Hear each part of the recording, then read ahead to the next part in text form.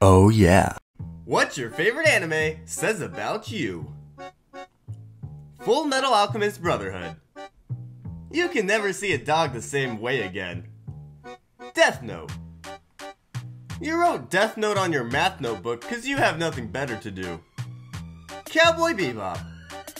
You actually hate anime, but you think Cowboy Bebop is an exception. Dragon Ball Z. You still use dead memes like, it's over 9,000. Code Geass.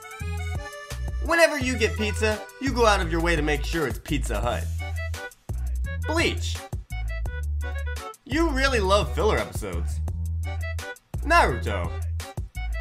You think that if you just believe in yourself, you can do anything. My Hero Academia. You spend a lot of time shipping characters. A lot of time. Lucky Star. You like watching young girls talk to each other. That's kinda weird. K-On! You like watching young girls play music together. Love Live! You like watching young girls sing and dance together. One Punch Man. You're always arguing with Dragon Ball fans whether Saitama could beat Goku or not.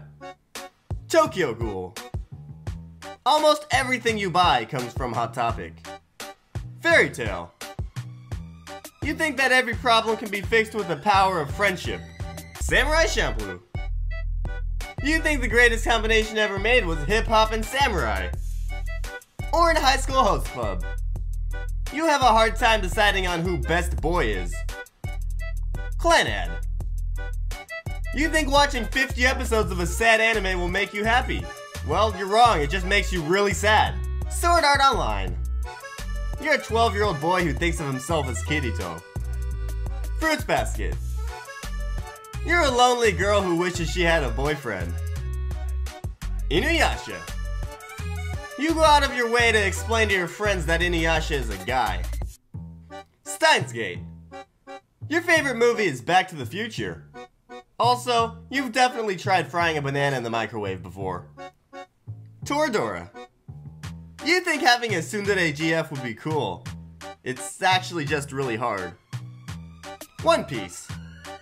You tell your friends you don't have time to hang out with them, yet you have time to watch an anime with over 800 episodes. The Rising of Shield Hero. You've come to believe that all royalty is evil. You're also a furry. Angel Beats. Every night you pray to God for Season 2.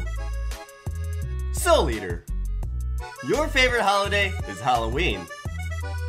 Attack on Titan. You've become numb to violence. Sailor Moon.